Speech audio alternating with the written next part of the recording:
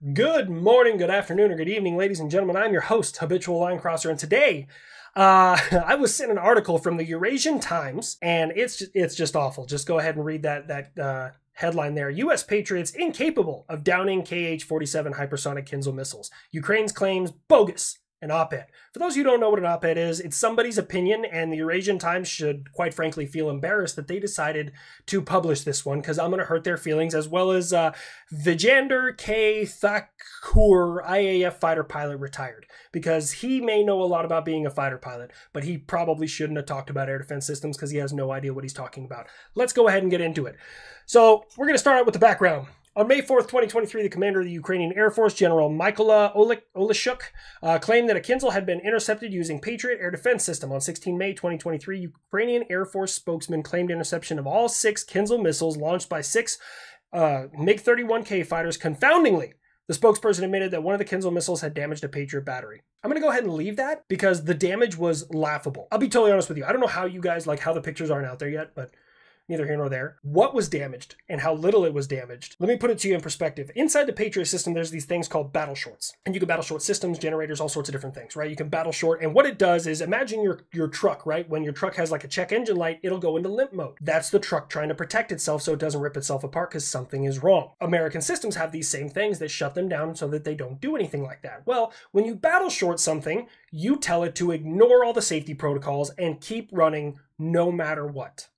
Well, because these parts of the systems that were damaged, and again, I don't even know if it was an impact. I have no idea if it was debris. It's very limited damage. But because it was damaged so little, they didn't even know it had sustained any damage because the attack happened at night. So later on, they went out to check the system and do everything they had to do, make sure everything was good to go. And they're like, oh, there's some damage there. Oops. So then they took some pictures. It cost about $5,000 and they replaced it in 20 minutes to an hour and good to go. System is perfectly functional. The joke going around social media is that Ukrainians claim interceptions. However, a Kinzhal strikes the ground in the target area. Interception by the ground. There's no facts there. That's entirely his opinion and not grounded in anything. But let's continue. The fact is, oh, I love it. Let's see about these facts. Maneuvering hypersonic Kinzhal missile cannot be intercepted with current technology. In the subsequent paragraphs, I will first explain why the Kinzhal is such a formidable target and dwell on the physics to intercept such a target. Ooh, yes, we love physics on this channel. Let's get into it. Kinzhal launch sequence. A Russian Air Force MiG-31K aircraft armed with Kinzhal missiles, I don't know why you pluralize it, each one can only carry one, remain airborne and on patrol to the extent possible, unlike in the past when a MiG-31K would get airborne and required to attack a target. Russia's inventory of MiG-31 was earlier limited.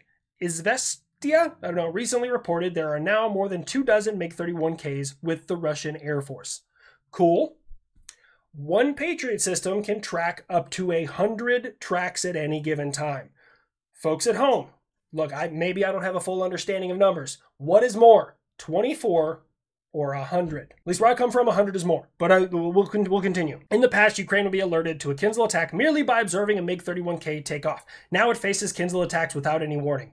That's why you leave your radars on, because early detection allows for seamless intercept. It allows for a safe intercept. It allows for you to protect your asset. That's why you leave your radars on and looking out there. The coordinates and radar image of a target area transmitted to a patrolling MiG-31 over a secure data link. The target data, often obtained through radar imaging satellite, can be relayed by the satellite directly to the MiG-31 through ground control. That's how all smart bombs in existence work. Somebody somewhere gets information about a target location, they pass it to the person on the ground who then forwards it over a secure data link to an aircraft. That aircraft then interprets the information and gets the aircraft or the payload delivery system, which is an aircraft, to the right area to release its payload and attack said target. Congratulations, this guy just described all smart bombs that exist in the world. If you're dropping a bomb that is a glide bomb, you have to be closer to the target than when you launch a guided missile. Congratulations, Smart Bombs 101. Get the mask, cut there, throw in a transition, gotta get the comedic zoom.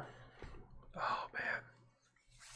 Why, hello there. Oh no, have I gone this far? You've told people before we've become sentient. Shut up, I'm arguing with myself. Your peak content is arguing with yourself there, Sonny. That's fair. Okay, so what do you want? Whoa, hey, pump the hate brakes there, High Speed. You just look a little tired. Yeah, I, between content creation, my everyday job, and, long form, short form lives on streaming, it's like having 3 full-time jobs, man. I'm a little tired. I know you're not a big fan of me coming up with any ideas, but you know exactly what you're supposed to do. No, what? He talks about aircraft all day, but doesn't remember that aerial resupply coffee exists. Oh, yeah. Yeah, I guess I hadn't thought about that. So hop off the computer, go downstairs and get yourself a nice hot cup of joe, so that way you can keep on going. I'll do that right now. Don't forget to tell people, man, the link in this video will get them 10% off. That ought to get me going. So, be gone, or whatever. Honestly, I don't know what I'd do without you guys. You'd probably get a full night's sleep. That's fair.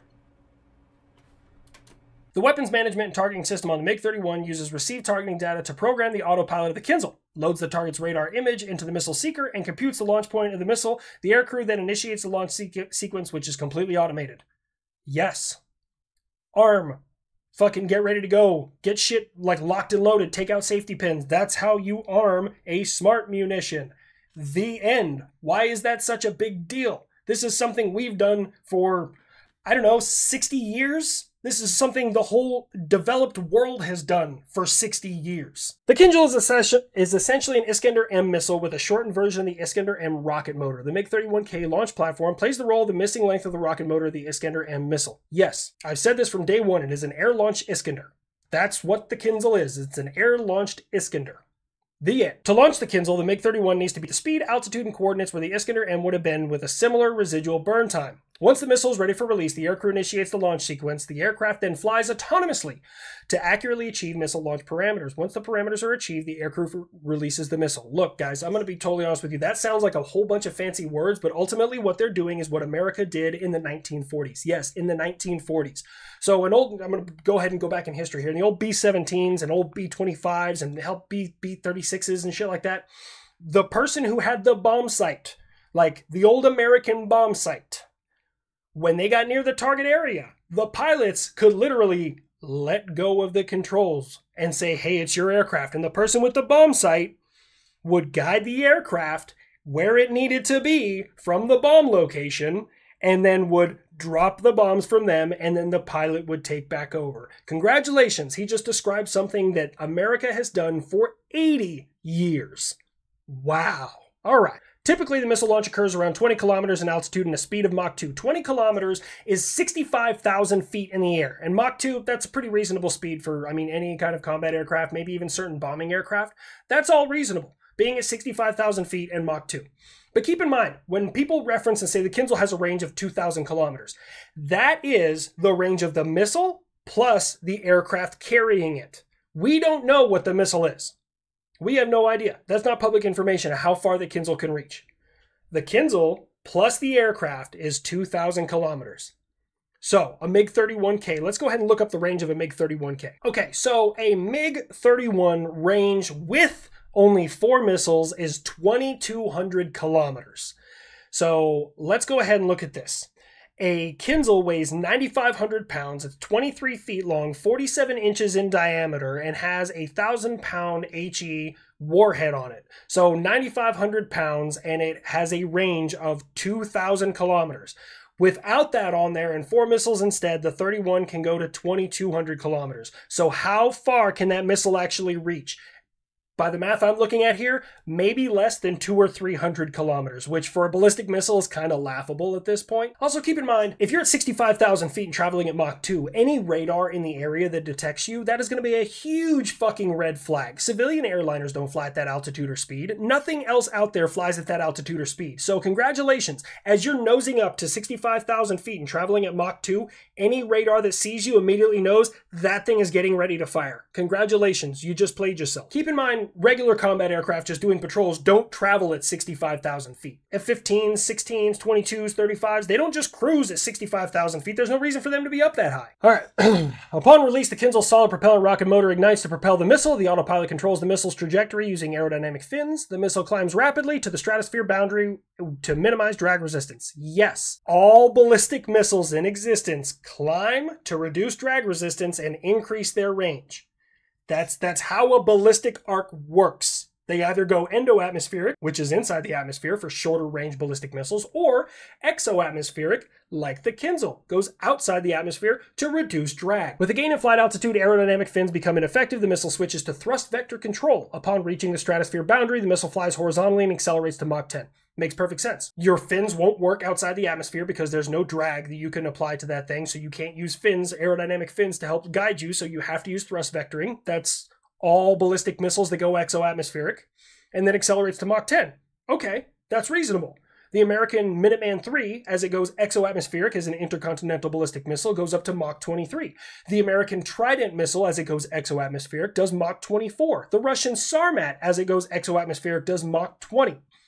This is reasonable. There's nothing putting drag. There's no physics affecting your object when it's up that high. That makes sense. During its entire flight to the target, the missile maneuvers randomly using thrust vector control and later fins to evade missile defense.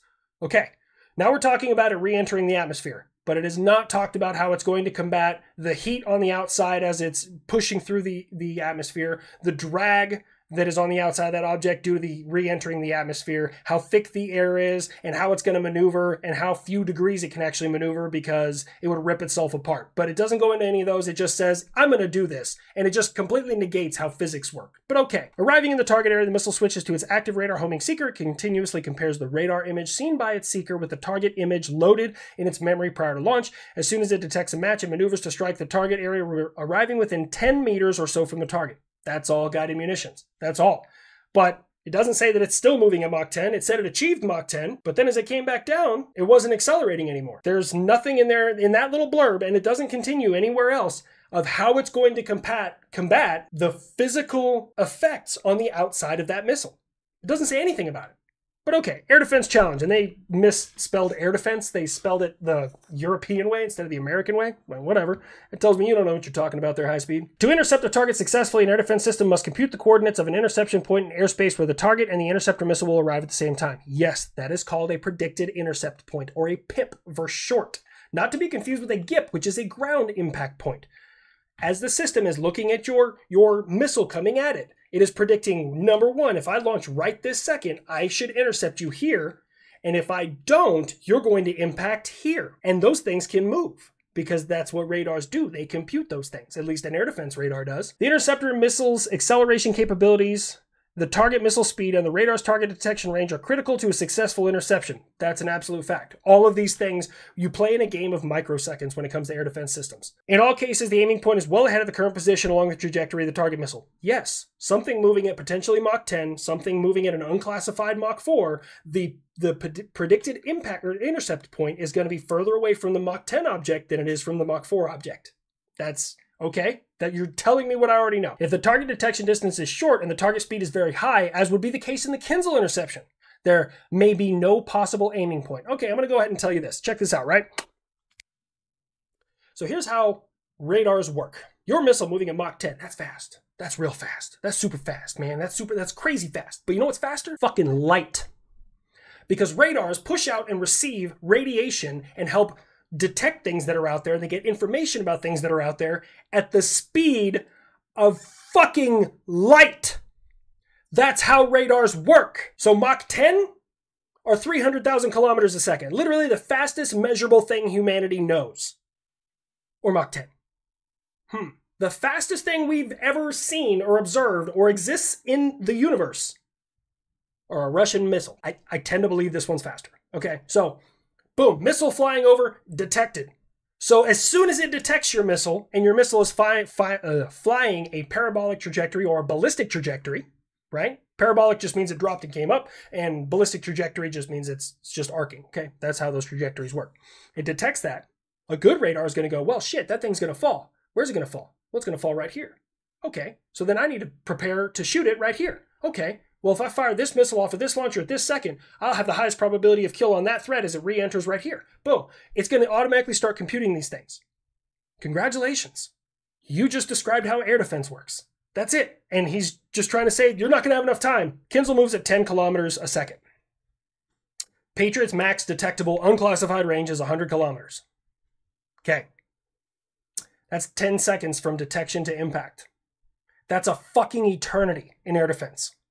In a case of a very early detection, it would be possible to compute the aiming point, but it would be based on the current trajectory of the target missile. The target missile changes trajectory continuously. The aiming point would have to be recomputed ad infinitum, which is a fancy way of saying infinity. But he's an idiot, because Kinzel moving fast can't turn very well. Missile moving slower can turn very well. But here's the thing. Closing in on the target missile, the inertia of the interceptor missile would rule out accurate tracking of the target. The missile doesn't track the Kinzel. The radar tracks the Kinzel. Radar look at Kinzel. Radar fire own missile. Radar talk to own missile. Radar watching Kinzel the entire time. Kinzel turn. Radar tell our missile to turn. Radar relaying this information at the speed of fucking light. It can literally react as fast as you, because all good surface-to-air missiles can turn really, really well because pilots like to evade them. Fuck. Conclusion.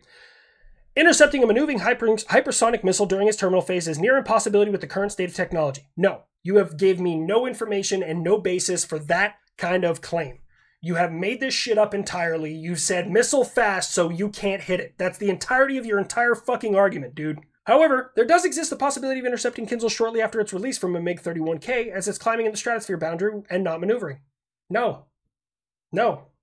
The range doesn't make any sense. Why would we try and intercept? Why would we try and catch up to something as it's climbing into the atmosphere? That is a waste of the large amount, the finite amount of fuel that I have inside of my missile. I'm going to wait until it starts coming back down, and then I'm going to smoke it. Now, we do have a couple of systems that can engage in the mid-course. THAAD and GMD. THAAD is Terminal High Altitude Area Air Defense, and GMD is Ground-Based Mid-Course Defense. Both of those can engage in the mid-course, but usually we don't. However, that would require the air defense system, Patriot in this case, to be placed very close to the launch point of the Kinzel, considering the Kinzel has a range of 2,000 kilometers. No, the Kinzel and the plane together have a range of 2,000 kilometers. Kinzel plus plane have range of 2,000 kilometers. Kinzel on its own have range of ? Because you won't tell us, because we'd probably laugh at you. The chances of Patriot battery being within the 30-kilometer range of a PAC-3 interceptor missile of the Kinzel launch point are ruled out. It's not the missiles you have to worry about, homie. It's not. Because remember, those missiles don't got to catch up to you. They're just meeting you where you're going to be. So you can be as fast as you fucking want. They just have to meet you when you get there. The radar range is what you have to worry about, because the longer that radar tracks your target, the more information it has about it, and the better it's going to be about beating it. Look, man, I'm going to tell you guys, this is probably written by somebody who has no experience in the air defense world. They have no idea what they're talking about. I wish the dude all the best. I mean, he is a former Jaguar pilot, and I'm sure he knows a lot about that aircraft. But the Russians are finding out very, very quickly that American air defense systems are not to be fucked with. But I'm going to go ahead and we're going to just go. I wanted to point out to you, in an interview published by The Economist on 13 June 2023, the Patriot operator stated that the Kinzel missiles traveled at approximately 1,240 meters a second, approximately Mach 3.6, which is about 1/3 the maximum speed claimed by Russia. Patriot can tell how fast something is moving? Yes, I can tell a whole fucking lot about a whole fucking lot with that goddamn radar. This is the thing, we overspend on everything. We overspend our asses off on a lot of shit in the military. That radar is a bad bitch. That radar, every penny makes sense. It would blow your mind to know what that radar can do and what that radar would know about things. That 1,240 meters a second, I guarantee that's accurate. I ain't allowed to give that information away. They probably talked to somebody who worked on the system. I ain't allowed to say how fast I see something moving, but they gave that information away. Can it detect that? Can it tell how fast something is moving? Absolutely. Absolutely. And it's detecting it at the speed of light. I'll go ahead and tag this article down in the comments. You can read it if you want to. Honestly, I wouldn't waste your time. Kind of embarrassed by the entire thing. If I was the Eurasian Times, I would be very embarrassed that I allowed this op-ed to be published because there's nothing in here to substantiate anything. But I'm sure it's going to get them to sell some clickbait and some newspapers. So as always, do not give in to the 22 a day. Every single one of you are amazing, and I will see you guys right here next time. Don't forget to go to habituallinecrosser.com if you would like to support the channel. Play me out.